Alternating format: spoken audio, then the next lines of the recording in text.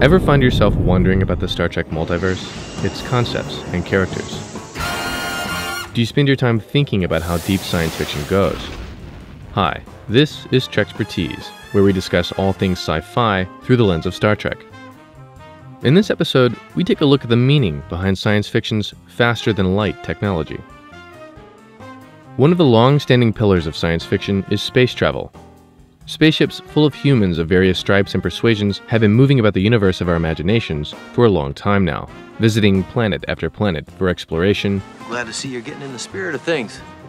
Pest extermination, or even the occasional surfing trip. In reality, we currently do not have the capacity to travel to another star system.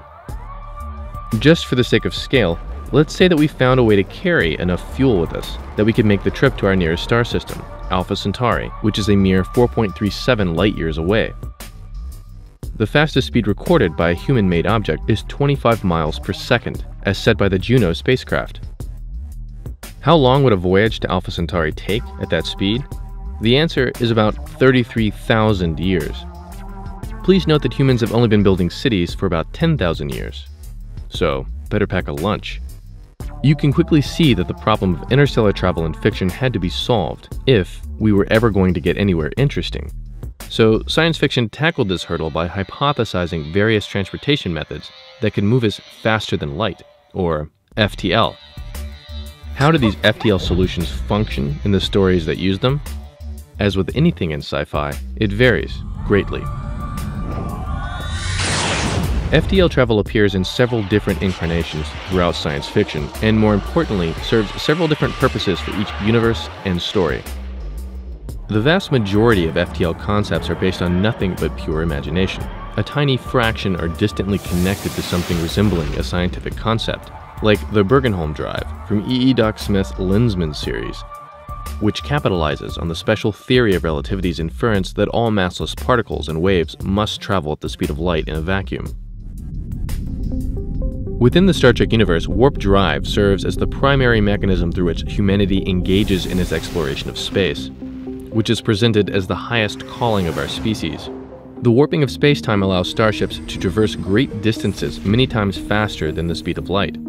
A trip to Alpha Centauri at Warp 9 would take, presumably, less than a day. For Star Trek, the FTL technology enables humanity to become the best possible version of itself. It unites humanity in a way that no one ever thought possible when they realize they're not alone in the universe.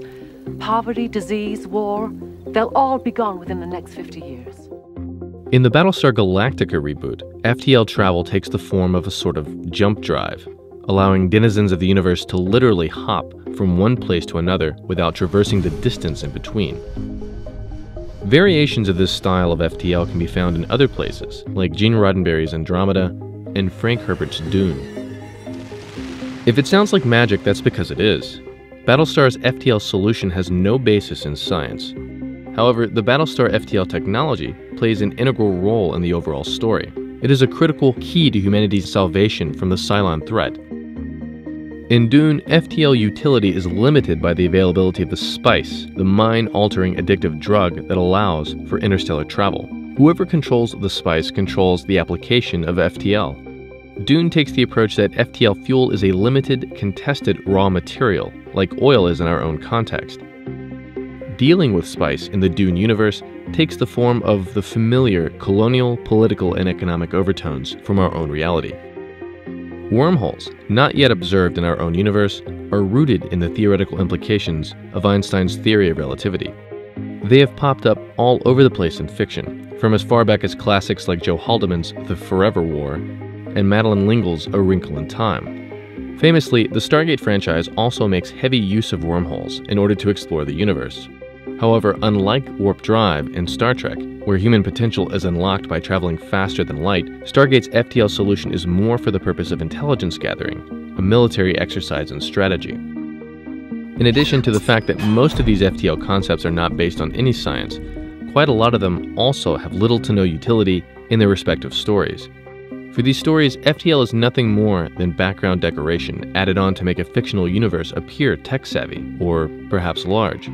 Take the hyperspace FTL technology of Star Wars. Considering how little the Star Wars universe relies on its FTL for plot points, it would have been very possible to set the entire franchise within the confines of a single star system at sublight speeds, and the core of the story would have lost nothing for it. So, if we start looking for the point of intersection between the fiction and the science, we notice that all these properties draw on the theory of relativity. Star Trek perhaps draws most directly, as it turns out that it may be possible to warp space-time in our own reality. In fact, Harold White and his team at NASA's Johnson Space Center are currently working on designing practical experiments to test the possibility. But even less hard science properties like Star Wars and Stargate organize their travel according to scientific principles. After all, in none of these stories do people cast spells or summon demons or use sacred objects to travel. They all use science-based machines. In each fictional universe, FTL technology serves a slightly different purpose. But there is one thing common to all: the assumption that the great spans of light years in the universe can be understood and conquered through science. Though faster-than-light travel is currently impossible in our reality, its frequent appearance in fiction represents the belief that humanity can someday reach past the current universal limit of the speed of light. Thank you for watching. Please feel free to leave comments below and subscribe to the channel for future episodes. Also, check out Johansson's video on the physics of space battles over on the It's Okay to Be Smart YouTube channel. You'll be glad you did.